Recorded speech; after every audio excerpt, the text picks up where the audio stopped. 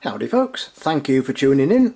As always, if it's the first time watching our channel or you're a regular viewer, don't forget to hit that subscribe button. And on the subject of which, at the start of this video I'm just 7 short of 1,500 subscribers, so you know what to do. Let's see a nice round figure. And so today I'm going to have a look at a new product, and can you tell what it is yet? Well, of course you can, because you've read the title of this video. It's the all new Hilkinson Natureline 8x42 ED binoculars. And not only these are ED, these are full spec binoculars. You may not have heard of the Hilkinson brand, or you've not heard much about them, but these are fully multi-coated ED glass phase corrected dielectric prisms, all at this time a price of £189, which is quite astonishing.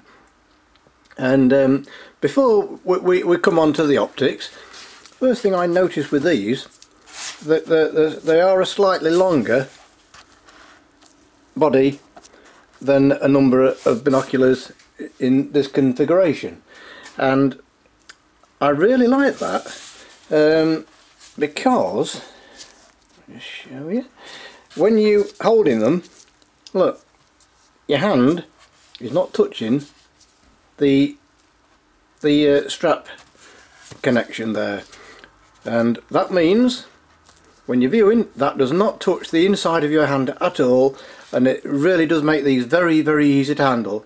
They weigh about 650 grams, they balance nicely, and so far what's not to like about these binoculars? Very, very smooth focuser. And by the way, Hilkinson, they are distributed by the same importer that sends out Viking binoculars. Now believe me, Viking will only sell what they recommend, and so that says a lot about Hilkinson binoculars. So very, very silky smooth focus there, very similar to what you'll get actually with the Viking Kestrel, Merlins and EDs.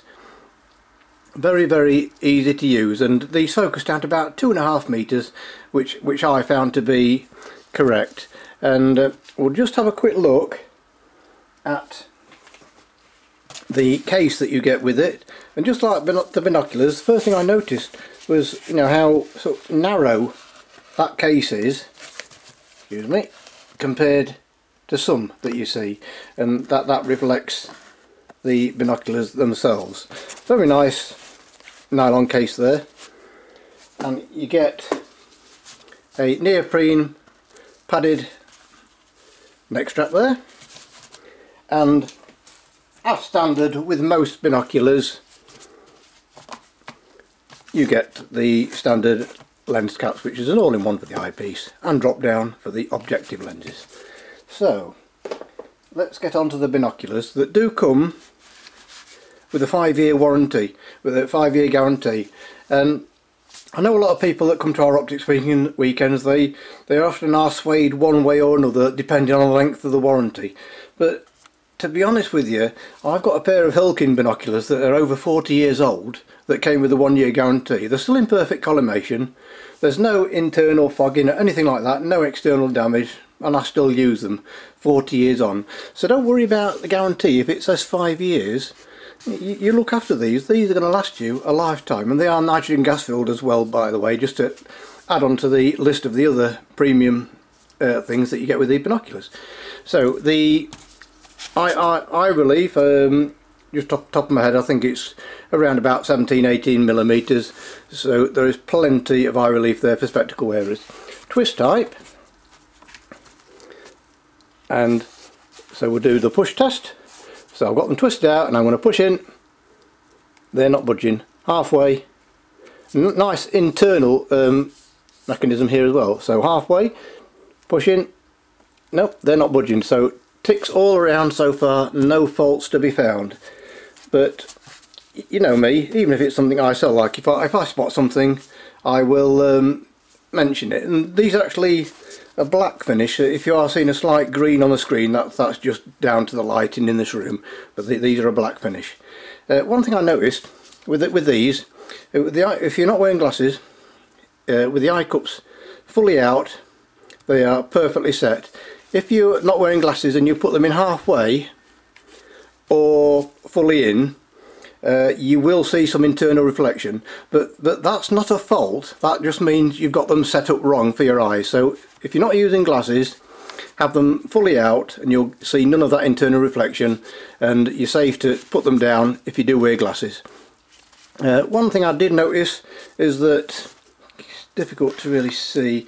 The lenses are not too far in from the outer width of the eye cup here, and so if you're out in an environment where there's lots of dust maybe flying about, might be worth just, if you have them down like that, when you're not looking through them, just twist those up a bit just to give the eyepieces a bit of protection, or put the lens cap back on.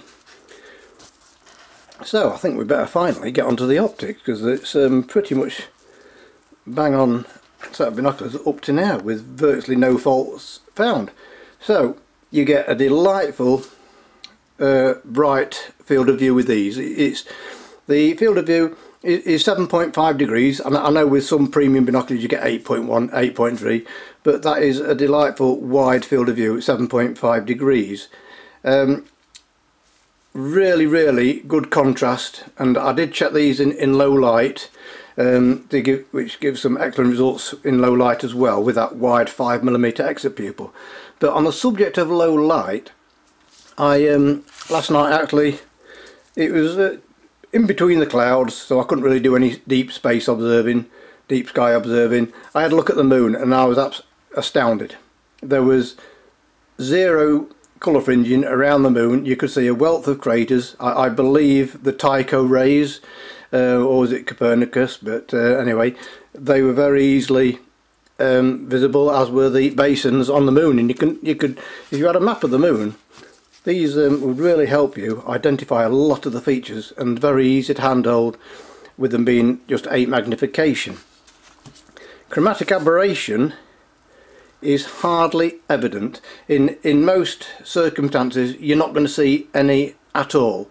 I tested these, as I always do, some very heavily backlit branches, and there was the merest hint of some purple colour fringing around the edge of the branches, so big ticks all around with that. So probably the outer 30% or so in very high contrast and challenging subjects, you might notice just a little, the merest hint of chromatic aberration, but under most circumstances you won't notice it at all. And edge of field clarity was another surprise for these being a sub £200 binocular. Very sharp focus to easily the outer 10%.